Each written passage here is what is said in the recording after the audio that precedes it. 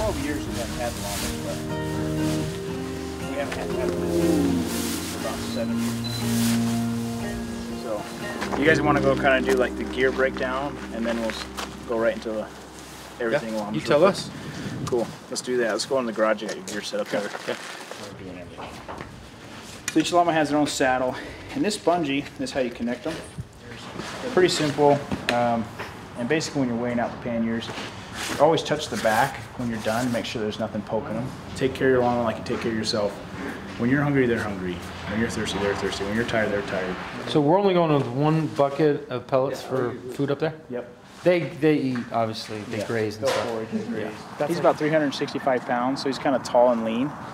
He's one of our taller llamas. So Chris, go ahead and take a couple of these. Oh, llamas are big. I don't know. It took me a second to kind of get used to them. I grew up in California, and I didn't grow up around like livestock, and I have very little experience around horses, so definitely novice when it comes to stuff like that. Don't do it. Don't do it. He's testing the waters. He's going for it. Start from up here, from while I'm talking. This is not something that I grew up doing or anything like that. A very serious hunter, no. And you don't want to touch his legs. I'm not a complete novice, but definitely not hardcore anywhere near Brady. There, go let it down a little bit more, way down. It's comforting going with somebody of his expertise level. My goal was to just kind of listen and not get in his way. Good boy, Donnie. Yeah, Donnie's your boy. Yeah, then you just watch that door, and I'll come out with the leads. Friend?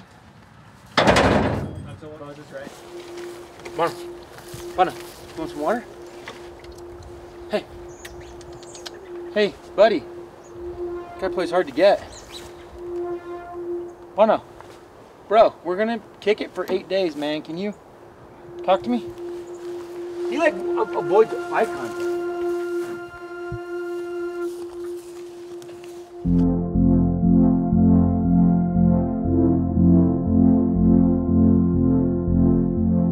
Taking the llamas was very beneficial for Porter to want to go on a backpack style hunt like this, because he's not too experienced at all. He only had one other backcountry hunt beforehand, so this was a way to get Porter back there and to get him feeling comfortable, because he could have all the comforts of home, he could have a nice sleeping system, he could have really awesome food. I'm not gonna lie, this is like the first time I ever had like tortellinis and pesto every night, tons of sausages in the backcountry, like that stuff I don't bring on a backcountry hunt. So it's kind of a nice aspect that Porter came along and we had llamas just so we could enjoy all those other comforts.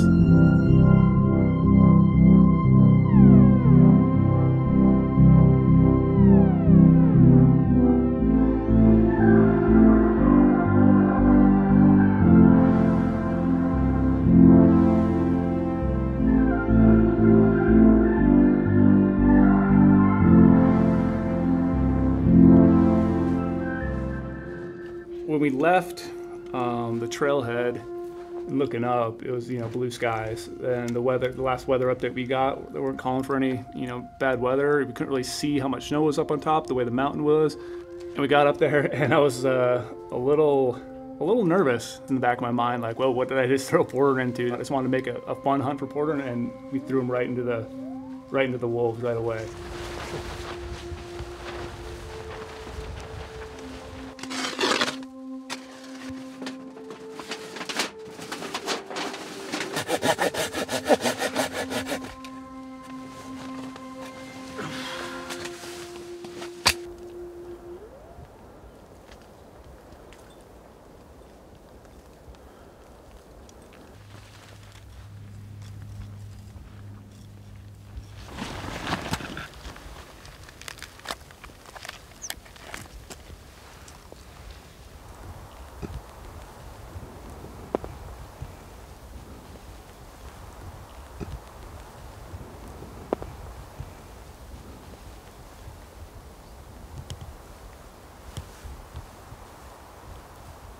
Something's going on. We saw one dead deer. We saw some hunters looking for another one. So one little concern has been shot up. It's late in the season.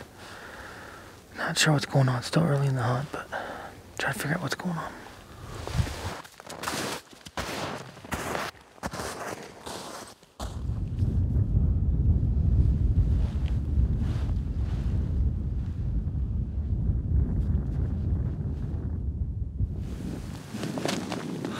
Porter lost a mitten and went rolling all the way down the mountain in the snow. Literally all the way down.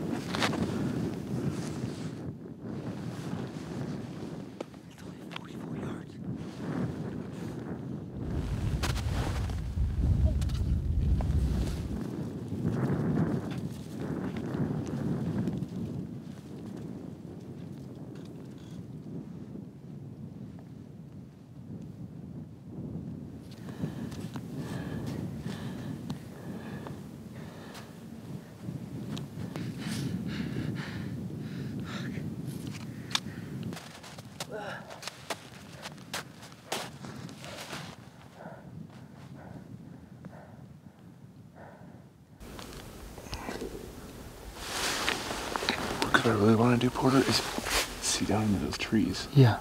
From like over there a little bit. It's hard to see right now.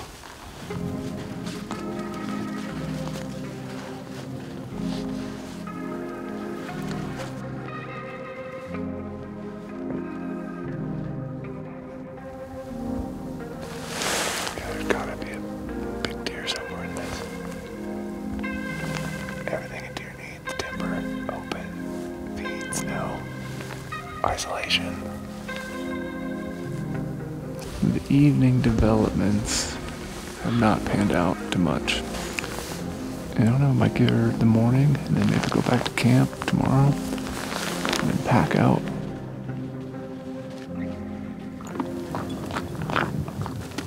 Not enough vegetation. I definitely need to move. And I got some food, but there's just too much snow. Pork doggy special here. My Monday night Italian night. Sweet sausage tortellini with a little fresh basil pesto. Makes up for the tough day we had today. Getting that jet boil figured out now? Oh yeah.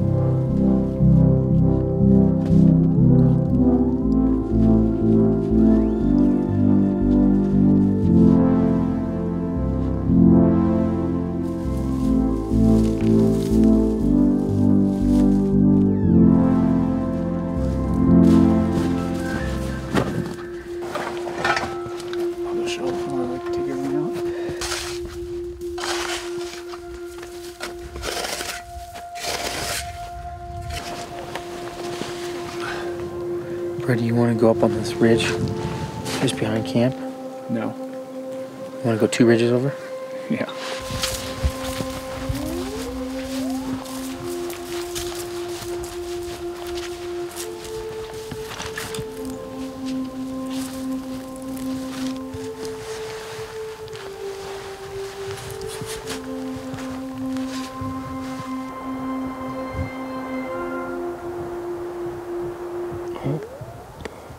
Right there. It's way up where I thought a buck would be in the snow. Doesn't look very giant though. First, somewhat decent buck of the trip.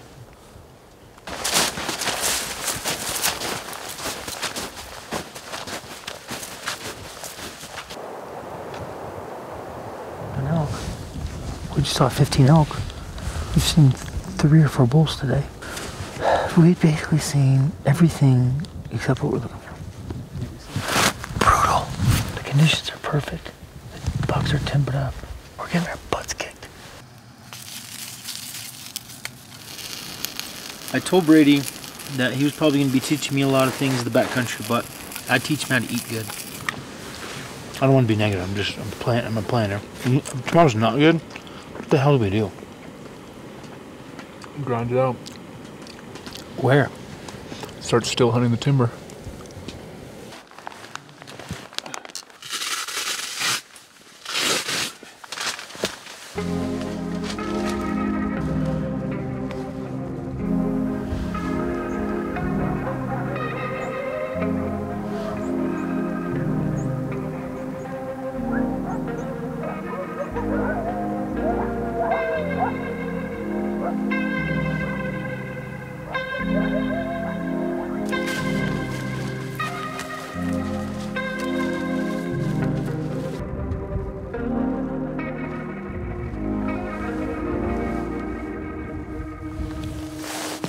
Doesn't feel like the density is great up here. Nope. I mean, as far as we're glassing, Doe numbers are good. I mean, decent. I usually don't see a lot of does. I've seen a lot of does. Like that group yesterday, 9 does on one hillside. Yeah. That's a lot.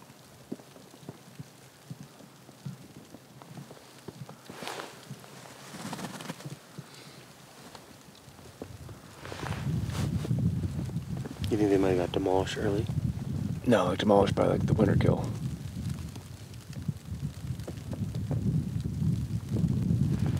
There's not enough hunters up here to like make it so you can't shoot anything or see anything. Yeah, right.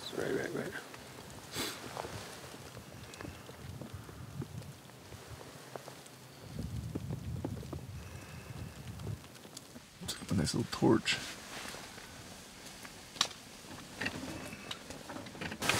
Oh, teepee time, oh, teepee time. You wanted me to sing, Brady J? I did. But singing a song about teepee makes me think you're singing a song about going to the bathroom. No, we're in teepee, bro. Get your head out of the gutter. Bucks, where are you? Bucks.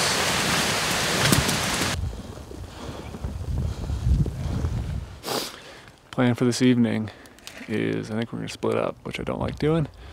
But this morning was a wash, so we can't really cross off the area we were this morning because of the snowstorm. So Porter's going to go over there. I'm going to kind of go up where we were last night and just go up further in the basin and see if they're in the snow still. Like I'm going to go deep up there and just try to pick them apart in the timber and see what we can find. And we'll regroup and figure out where the bucks are for tonight, hopefully.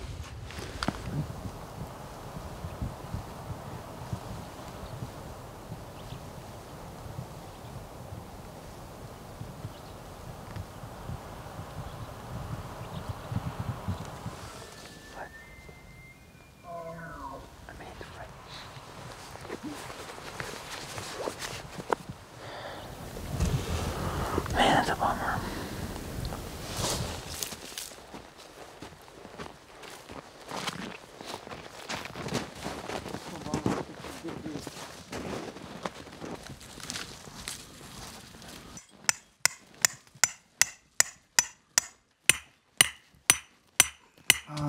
Sounds actually really good. I saw 5 bucks and like 9 or 11 does.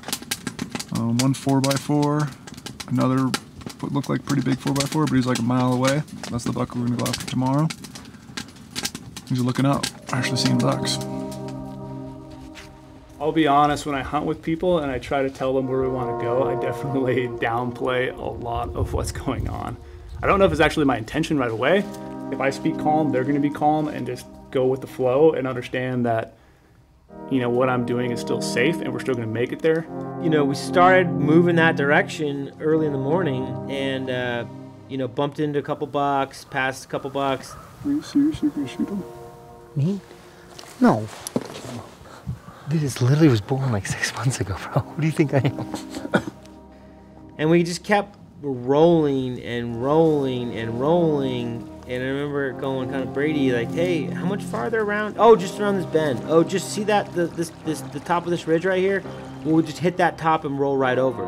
And he said that like 4 ridges in a row. And we had left at dawn from camp. We didn't finally get to the actual spot where he wanted to be until like 3 in the afternoon. He's almost like, he almost doesn't think rationally up there. He's so focused on the end goal. I think in his head he knew what that day was going to entail. He was so confident that we were going to kill a buck that, I mean, he had saw it the night before and it's just a matter of getting over to it. We got in there and everything just looked perfect. We saw a bunch of does really close to us down below. We had the whole evening to sit there and glass. We're close. We can make plays from here. Like everything was pointing to, okay, we'll just wait, glass them, do it, you know, we do best, and the deer will come out when the deer will come out because we're in the zone now. The country was perfect for deer. You see that last pine trees just to the left of it, he just fed out.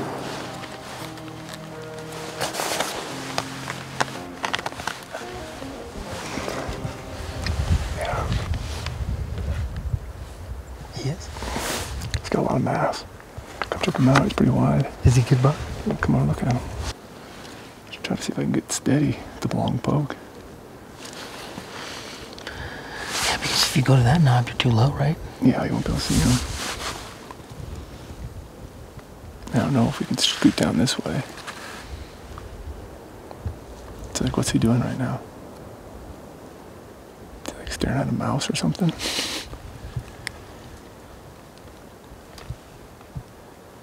I really want to touch his head. It's like a decent buck. Yeah. The mass is what's really cool about him. It's just, he just carries it everywhere.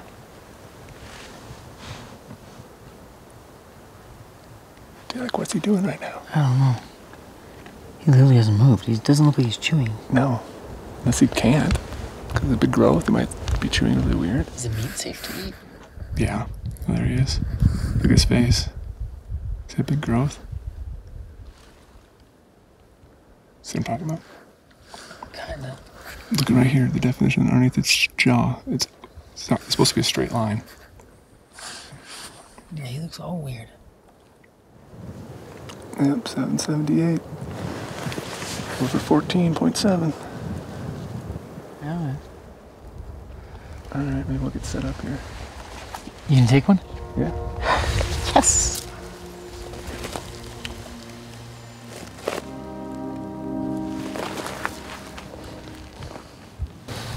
Right now, the buck was in this open chute. Now they're moving to some timber, so just gotta wait him out, see if he comes back out in the open so I can take a shot.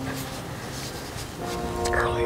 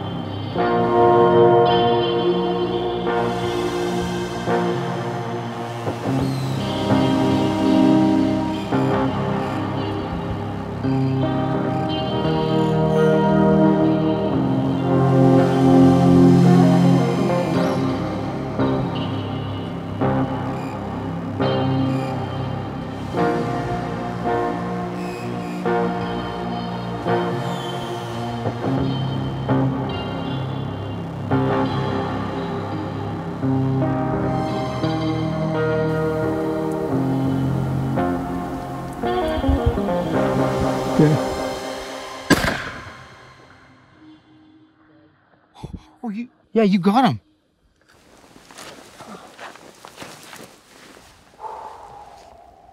Such a... Dude, such a shot.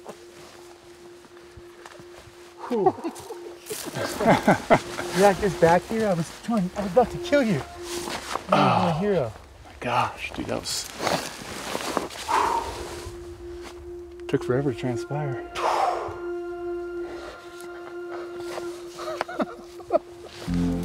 We worked our ass off. 780 yards. You smoked him.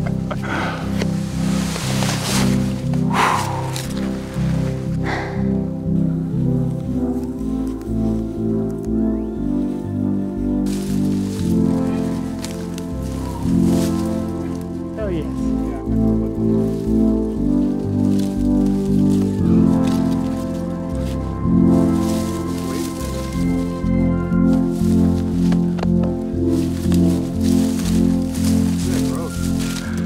I work so hard, and I don't know what day it is. We have like, what, 2 days left? And we've seen probably 6 bucks the entire trip, and they've all been really, really small. First really good opportunity, the furthest from camp. I love Wyoming. These mule deer make you work for it. Oh, dude. Can't believe you dragged us back here. The whole time, it was like noon, and I was like, one more basin over? You're like, dude, it's flying tonight. We're shooting a deer tonight. Guarantee it, guaranteed. I did You just say kept that. saying that. Kind of believed you, actually. Good for you, man. Congratulations. It's a hell of a buck. Thank you.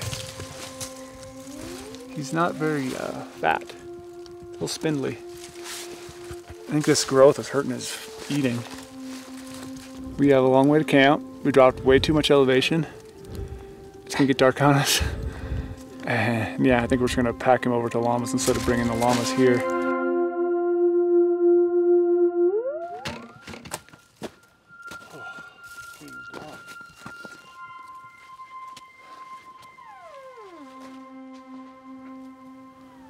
My body hurts so much.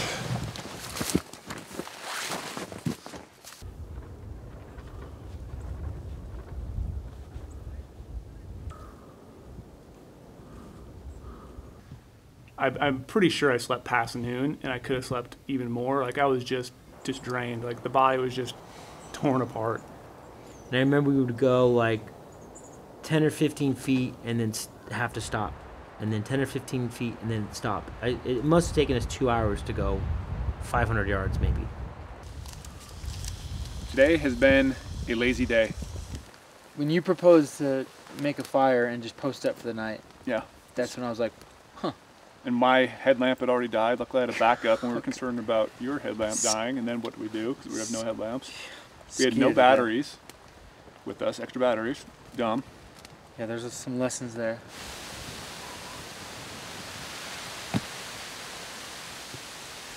Another day in paradise. Whoa, whoa, whoa, whoa. Whoa, whoa, whoa, whoa, whoa. Better grab hold of that side. I'll go out there and fix her. Whoa. It is harsh out there, boys. Beautiful, huh? Yeah. Gorgeous, nice day. Gorgeous out. Yep. Visibility about 20 yards. Blowing about 40. Reinforced teepee with so many rocks. Gosh. Oh. What's happening with our fire? I'm not doing great.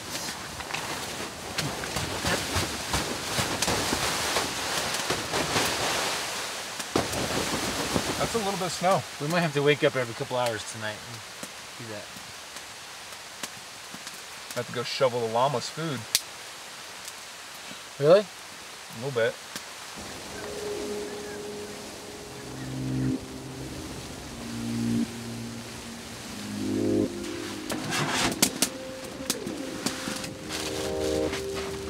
Little tortilla, top of the stove. There's a lot of combinations you can do with tortillas. I'm going to show you one. So this is one. Get that tortilla nice and warm. Pesto. And then you stack it with a bunch of salami. A little pesto salami panini. We've had a lot of good mental breaks today, collecting your thoughts, breaking wood, eating. We didn't do a single lick of hunting. Could you imagine being a deer right now? Cold. Oh, Last morning, we better connect tomorrow. last day ace. His conditions are going to be as good as they get. The deer were snowed in all day. The morning hunt should be as good as it gets. Should be the best day we've had.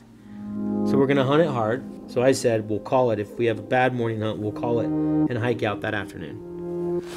The elk are feeding, Porter. I think the news are Oh, dude, they're up right now, dude.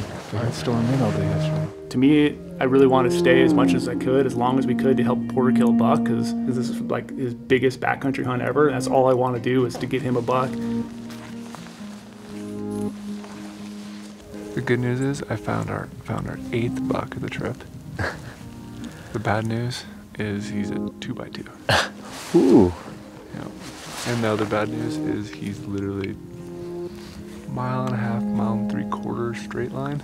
So we have 2 points acting like they're 200-inch deer at the top. At the top, yeah. The deepest, nastiest In the canyons. deep snow, yeah. Got it.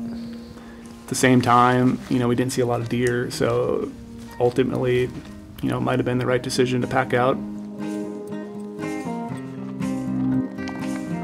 Yeah, you like those, buddy.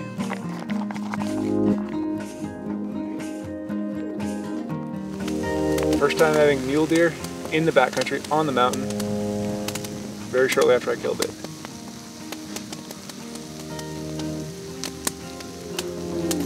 There's nothing better. So good. Look, I could sit out here and eat a whole back strap. I'm lucky to be able to go with Brady and for him to share so much of his knowledge with me. And he's got 20 years of experience in the backcountry. I mean, I asked him probably 120 dumb questions. I tried to soak it up like a sponge.